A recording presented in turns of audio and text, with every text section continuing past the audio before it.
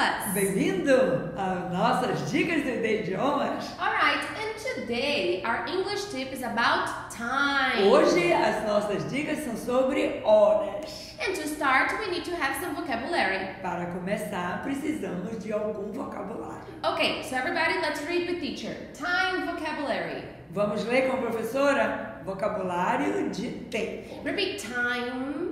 Time. Very good. O T de inglês, ele é bem chiado, right? Então, everybody, tá tudo bem com você?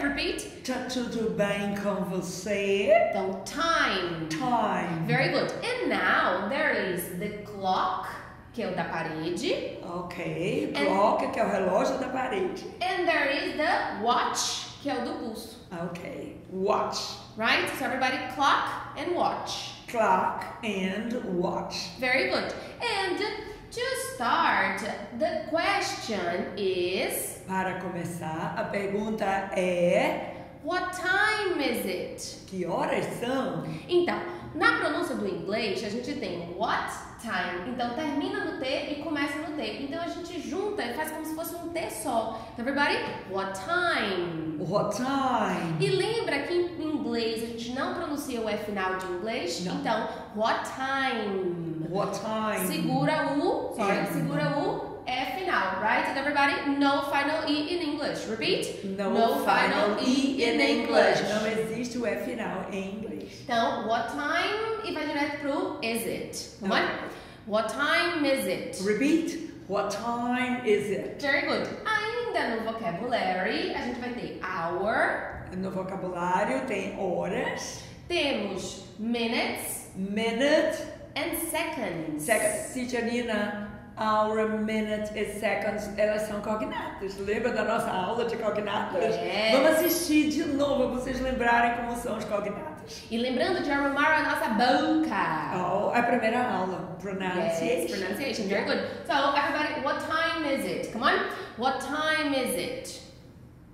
What time is it? Very good. So, in the digital watch, então vamos imaginar que aqui a gente tem uns celulares da gente, right? Que Então nós são vamos... os relógios digitais. Eles são com só aparece o número, você lê. Very good. Então, aqui, imagina que são os celulares da gente, a gente vai ter 1245 e 1203. Então, a gente lê normal. Então, vale a pena a gente estudar os numbers de inglês até o 60. E tem uma observação. Em português eu digo 12 e 45. Em inglês não tem o i. Então, você só lê o que está escrito. O que é que está escrito, Titia Nina? 12:45. Então, como é 12:45, Titia Nina tem que estudar o quê? Os numbers até o number 60. Yes. E nós temos uma aula principalmente sobre pronunciation, right? Que lembra, Teacher Nina e Teacher Vanda batem na tecla que pronunciation in English is very important. Ok, então todo mundo para a aula, para lembrar de novo dos números, para poder falar os números certos do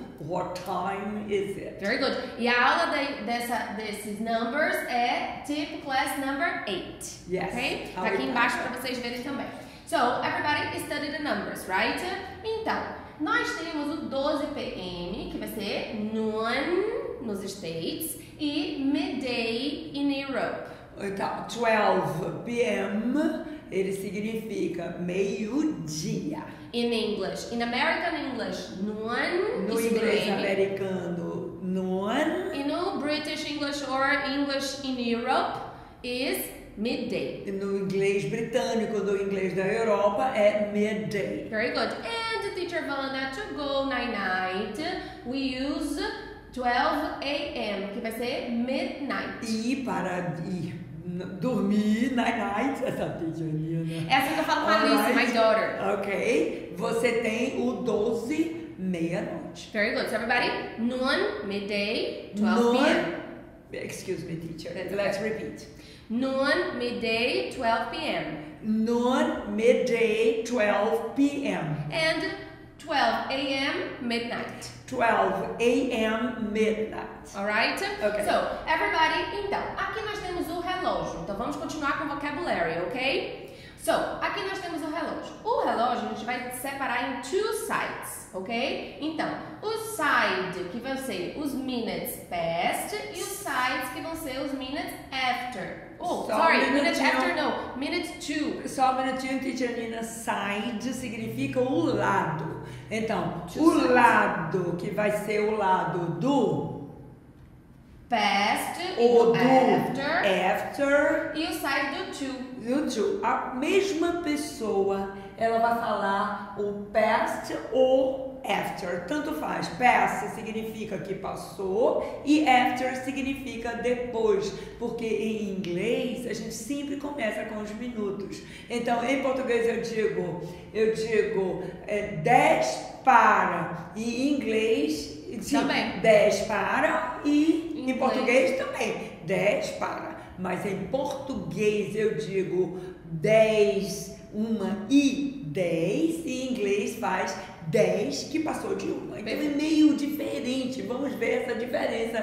Teacher Nina vai continuar explicando.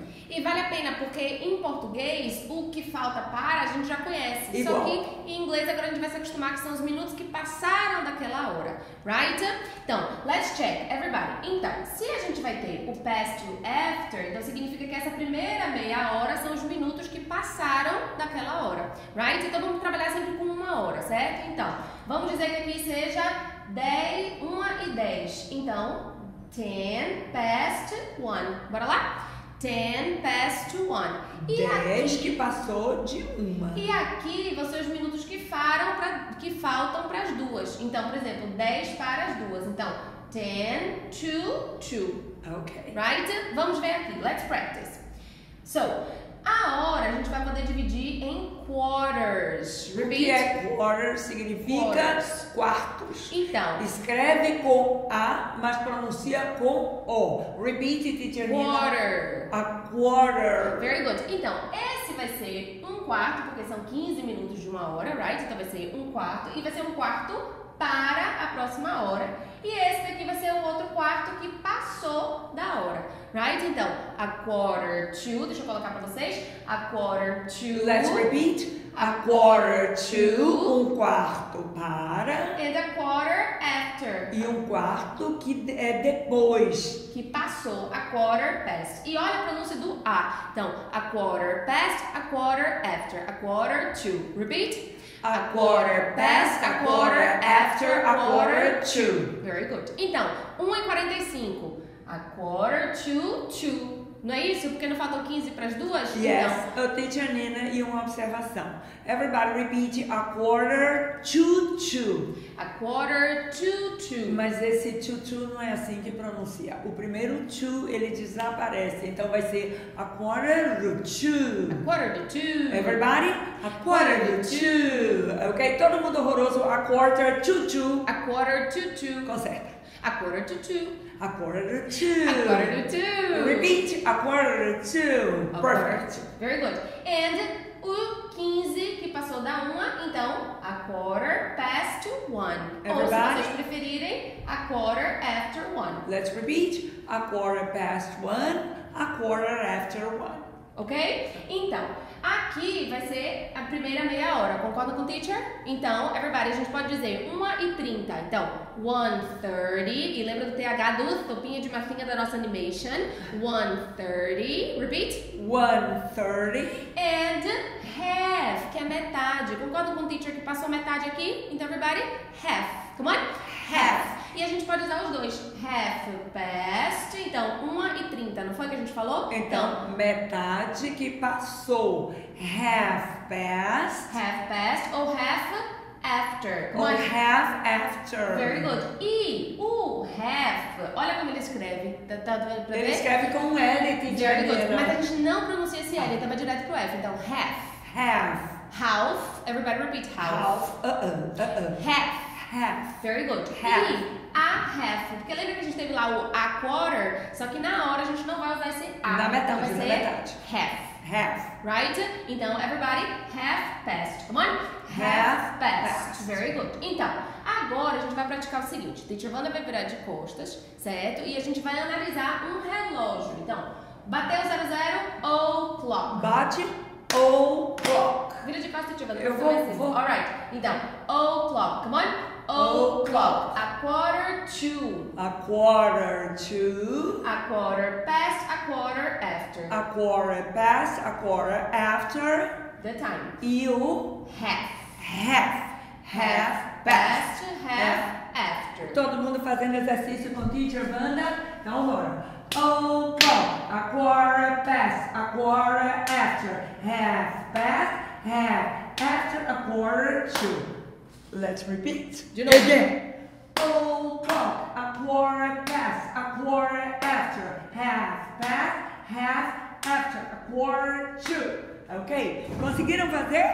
Bem direitinho? Ok. Por que a Teacher Vanda fez isso? Porque são os minutos pra gente se acostumar da hora. Então, por isso que a gente vem pro o'clock. Right? Tentem praticar. Ok? Teacher Nina, e se tiver, em vez de um quarto, tiver o 20 aqui, Teacher Nina, como é? 20 que passou da 1. Lembra que eu sempre tô falando de 1 hora, right? Então vai ser como? 20 past 1.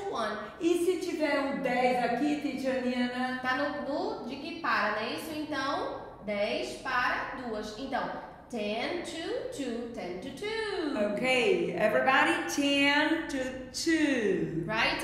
Ok. Então, vamos lá. Esse daqui é um relógio que eu adoro fazer em sala de aula, porque a gente tem que acelerar, right? A gente tem que ter no ritmo deles. Então, lembrando que esse primeiro é meia hora, past or after. E aqui a gente vai ter o to. Right? O'clock, 5 past, 10 past, a quarter past, 20 past, a quarter. 25 past, half past, 25 to, 22, a quarter to, 10 to, 5 to, o'clock. Tentem vocês também pra gente analisar os dos 5 minutos. Então, 5, 10, 15, 20, pra vocês acelerarem e cada vez mais Teacher Nina, vocês ficar rápido. let's repeat once more. Again. Vamos lá.